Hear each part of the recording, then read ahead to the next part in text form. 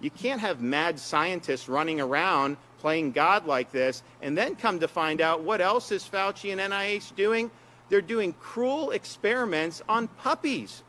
What they were doing with those puppies is flat out disgusting. It's despicable. That needs to stop. I cannot believe American tax dollars would go to treat those dogs the way those dogs are being treated. And, I really think Fauci needs to be held accountable. These people, these bureaucrats, they don't get to just run wild and do whatever the hell they want to with our tax dollars. And so from funding gain-of-function research to treating these puppies with really unimaginable cruelty, I think that whole lot of them need to be cleaned out, and we need to be standing up for the American taxpayer and doing things ethically and not doing things like gain-of-function research, and certainly not abusing puppies. Thank you.